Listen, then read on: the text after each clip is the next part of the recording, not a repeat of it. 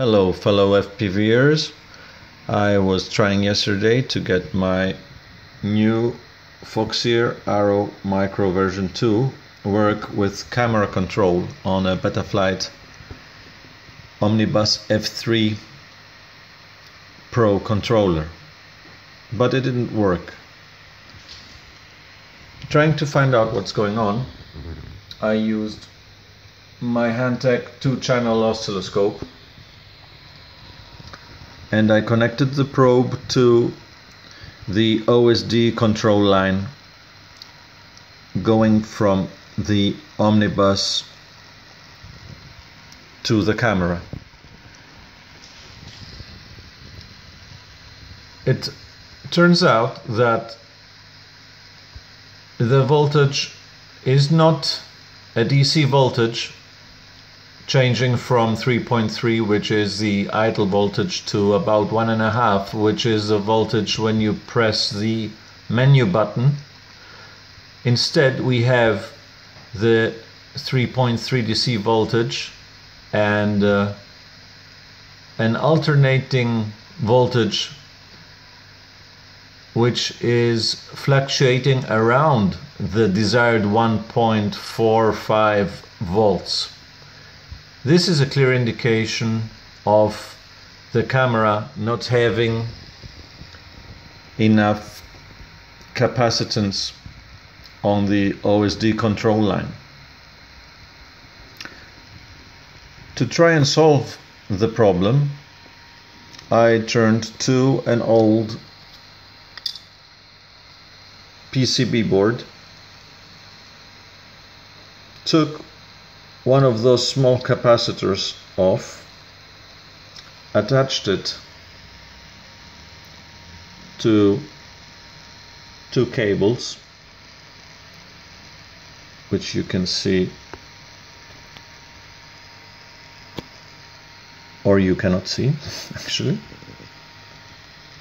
It's this little guy here, soldered two cables on him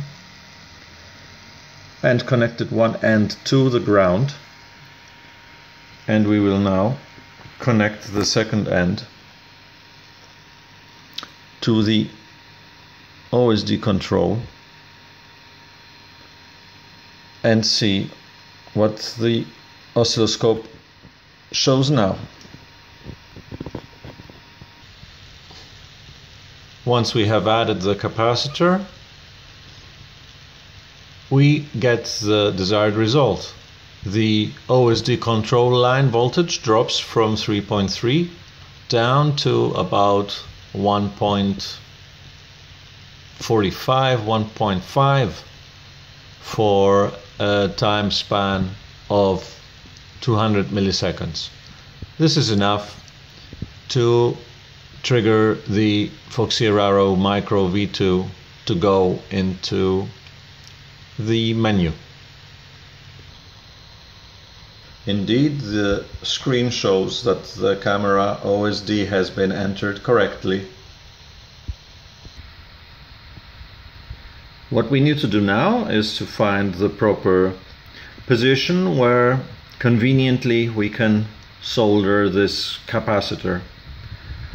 I believe that a good spot will be from the motor output, where the red wire is soldered on, to the pin to its right, which is ground. Let's try it out.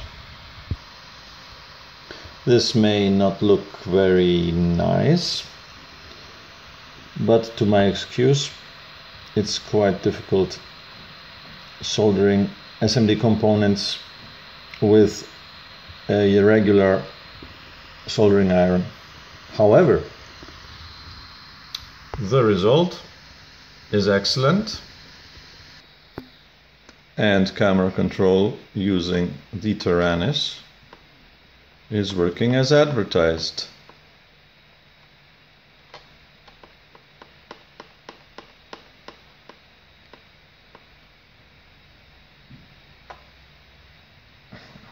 Thanks for watching.